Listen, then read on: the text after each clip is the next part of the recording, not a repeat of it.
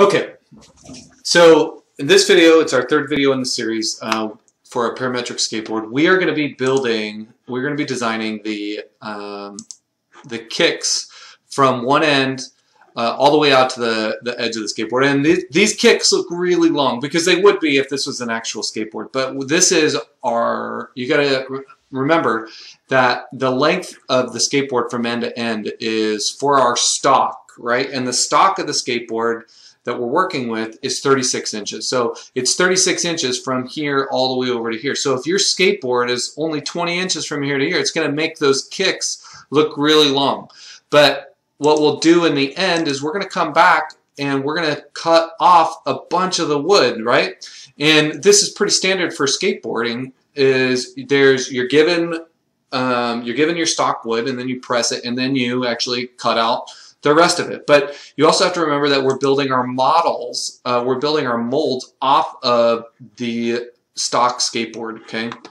So our uncut skateboard. So what we're going to do now is we've got to make a work plane out here. So we're going to do a work plane offset, and that work plane offset is going to be driven by the different lengths that are selected in the board. So we have our board length that's in there. That'll be however long it is from here to here. It'll be the concave length. The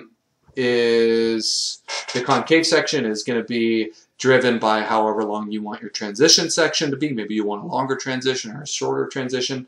So those are all going to be driven separately, but they all have to fit within the length, no matter what the board is. It all has to fit within that 36 inches of stock skateboard, right? So our final extrusion, our final work plane has to take that into account. So what we'll do is we'll create another variable, and that variable is going to be rough tail length. And it's going to be based on 18 inches. Okay, so 18 inches is half of 36. So the whole board, the maximum that we have is 36 inches, but half of that from the center, because we're only working on half the board right now, is 18 inches. So we're going to take 18 inches as our maximum, and we're going to subtract our board length from it. And so our board length is 20 inches, but remember, we're only dealing with half the board. So the board length goes from here to here. So we need to subtract out half of that board length, and we'll do that by just dividing the board length by 2. So I don't want to get too crazy. Make it sound too crazy. It's not. We're just taking half of the length of the board there. Okay. So hopefully this works. My variables my syntax. I'm still working on my syntax with OnShape. All right. So we have our rough tail length. It's going to be 8 inches, and that's what we're going to use for our work plane offset. So we're going to click our offset here, our work plane, and that work plane offset is going to be our rough tail length. Okay, so we can come down here and find our rough tail length. There it is. Now that's rough. There we go. Boom. Okay. All right.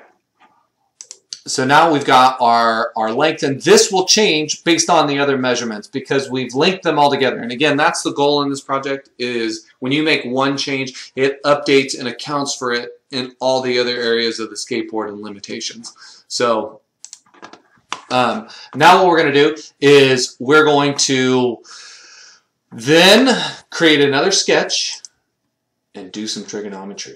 Oh yes. Oh yes.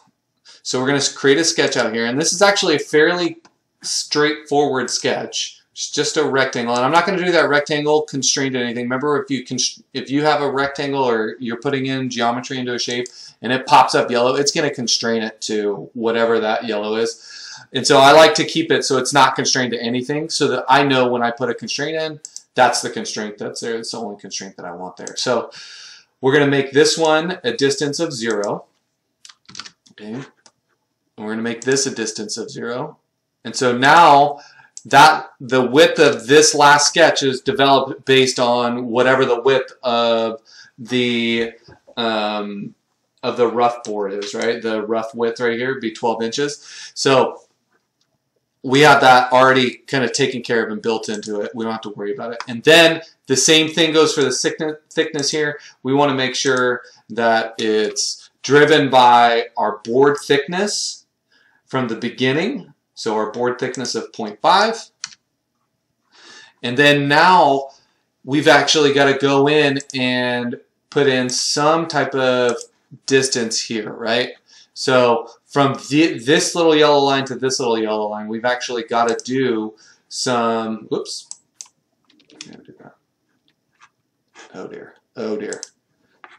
Let's read. I think I deleted my sketch on accident. Okay, so we've got to go in and we're gonna put in another measure. I'm just gonna do this one more time real quick. That's probably not a terrible idea. Rectangle. We're gonna dimension it from edge to edge. You guys get to see what I do again. Not a terrible thing. Students say I go too fast sometimes. Like, it's YouTube though. Like, you can pause and rewind. All right, so this is going to be our board thickness. Okay, so now if we change the board thickness, that automatically updates. Okay, and so now the final one that we've got to put in is the distance from the bottom of that sketch right there to the bottom of our existing model. So what that's going to do is in our drawing here, that distance is going to determine what the angle is, right? But the way we measure the board is actually by that angle. So we have to determine what the distance is based on the angle that we want, right? So we're going to have to we're going to have to do some trigonometry for this. So we've actually got to do some tangent. We got to actually use the tangent function in our board here. And so now what we'll do is we got to create another variable, okay? And so we're going to call this one kicktail angle. Okay. And that kicktail angle is just a number that we want. So this is what's going to be determining, and we actually have to put it in as an angle. So let's say our first one is going to be 15 degrees. We might change that later on. Again, that's the point of this, is that we can go back and we can change things. Okay, so we're going to say our kicktail angle is 15 degrees. And that would be different than our kick nose angle. So you're going to have to come back and make a separate one of these for the nose. All right, it'll be the same process. It's just on the other half of the board. Okay. So now we're going to go back into our sketch. Okay. And we're going to do some tangent work here. So our distance here is going to be, and we're going to go over this math in class in a minute. So I don't want to go over it too much. I don't want to like belabor it too much. But OnShape actually does work with your trig functions. So we're actually going to say that it's a function of your kicktail length. Okay. So it's rough kicktail length.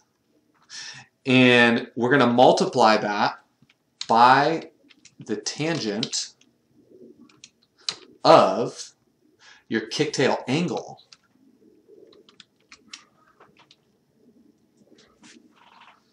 Kicktail angle.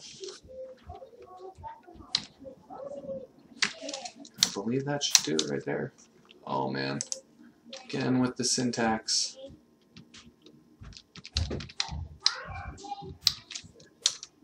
There we go.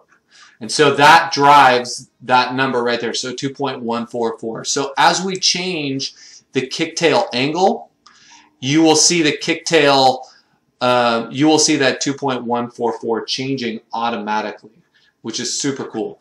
So now all we got to do, now that we have that measurement in there, is we're going to do another loft extrusion. Okay, and that was our last one. Okay, so we'll hit finish. And watch what happens now when we change our angle here. So let's say somebody wants a skateboard that has a really aggressive angle. So that, let's say something like 21 degrees. That's quite a bit. It will change this to be 21 degrees automatically. Okay, so that's super cool.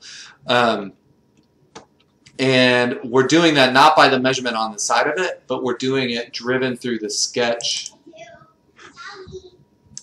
with this distance right here. So you can see it changed it from 2 point whatever it was before to now the 3.071. Okay, so that's super cool that we can do that with that trig function.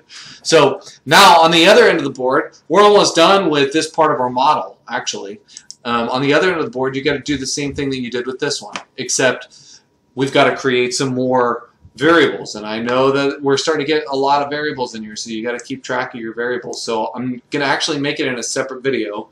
But if some of you are going to be able to go, oh, okay, I get what he's doing it, and just name the variable something else. Just double check on my other video that you have the correct variable names in there, because we're going to name them the rough nose length and the rough nose angle for the next video, and that's just going to give us the front of our board. So hope you enjoyed, and I will see you back in the next video.